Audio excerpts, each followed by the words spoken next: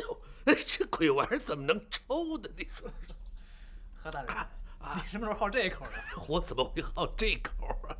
这不，昨天呢，有人送了这么一杆烟袋，哎，说这嘴儿是脆的。我今儿想我试试，因为这个季大烟袋啊，成天是烟不离口，哎，我就琢磨它会是一种什么感觉呢？这一试啊，我挺同情的，甭说抽，啊，呛也得呛死。什么玩意儿？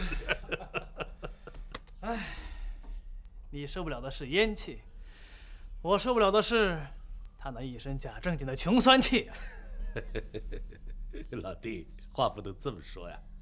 你当然是勇猛果敢，英挺不群啊。但是如果身上再添那么几分你所谓的穷酸气，那就更好啦。大人，此话怎讲啊？哎，比如说率10万大军驰骋沙场，老弟堪称一员猛将。但是若论运筹帷幄、设谋定计，还欠锻炼，少磨砺啊。哦，这我就真的不服气了。我可以给你举个例子啊，比方说，哎，咱们炼丹这件事吧。我且问你，为什么我们要炼这长生不老之丹药呢？炼了又是给谁吃的呢？练就练呗，为什么还要悄悄的练？这世上真有长生不老之药？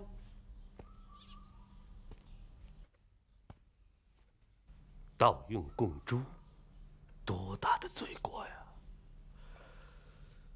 万一练不好，如何收场啊？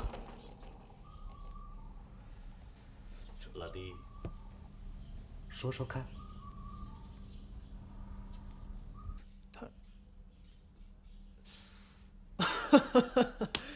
我可不操这份心了。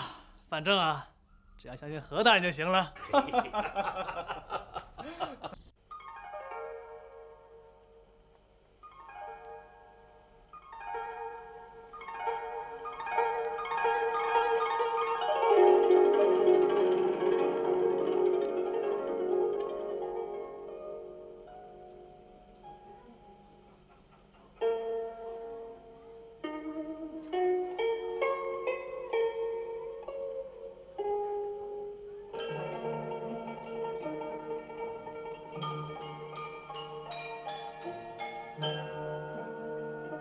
小小倩兮，美目叹息啊！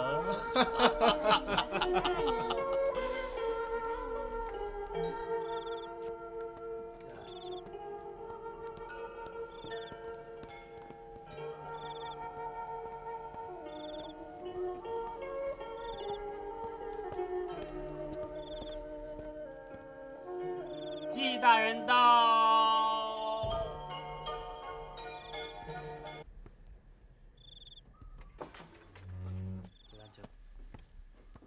哦，何大人，季某冒昧打扰，失礼失礼啊！哎呦，谈何冒昧呀！你我同殿为臣1、20载，如兄如弟嘛！啊，正所谓叛军来兮，与我同乐。原想你不会来，谁想你真的就来了。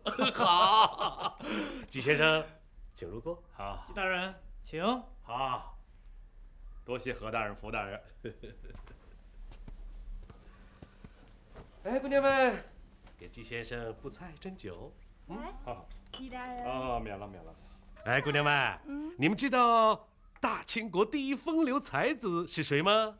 纪晓岚呀。行，那你们知道他现在何方啊？不知道。远在天边，近在眼前。纪大人。各位姑娘，姑娘们，何大人，季某有一事相求。哎呦，还相求？季先生啊，要跟往常啊，甭说一件事，就是10件100件都好商量。但是今天晚上，只谈风月，不谈公事啊。不对，来奏乐。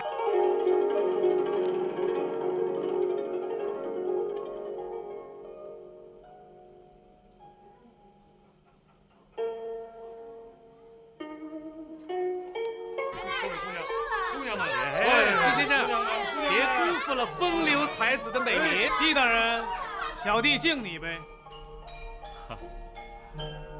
对不起了，福大人、何大人，季某今日前来确实有要事相商。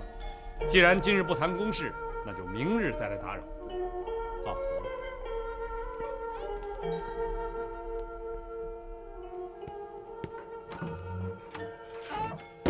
哼，简直不识抬举！大人，您大度能容，这口气我可咽不下。算了，何苦呢？本非同道之人，不必勉强他。哎，喝酒啊，继续喝酒啊！哎，奏乐！大人，这杯酒，来，福大人喝。来，咱们干！哎，大人，您看。